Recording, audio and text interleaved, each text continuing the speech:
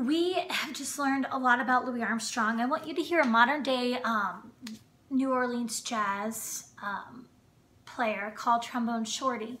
He makes it more modern by using modern elements. However, he still is going to have improvisation, and what you're going to hear is collective improvisation. You're going to hear a theme. Once you hear the theme, you're going to hear people then take that theme and then make it their own. And that's what jazz is. It's a conversation.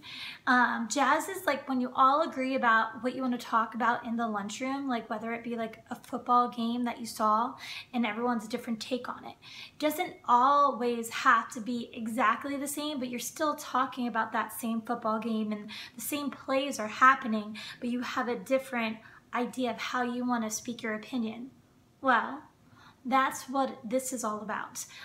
There's a theme that you're going to hear being played, and then they're just going to change it by simply just figuring out different rhythms and different notes that are going to sound a little bit their style. And whoever that person is, they might be using a lot more notes by making smaller, fast rhythms, or it might be someone that likes smooth notes that are going from one to the other in a really swing-like way, or it might be someone that just likes really high, long notes. And the same idea is going to happen. You're still going to hear the theme. However, the theme is going to have rhythms that are different and some notes that are going to be taken out and some notes that are going to be put back in. So enjoy Trombone Shorty.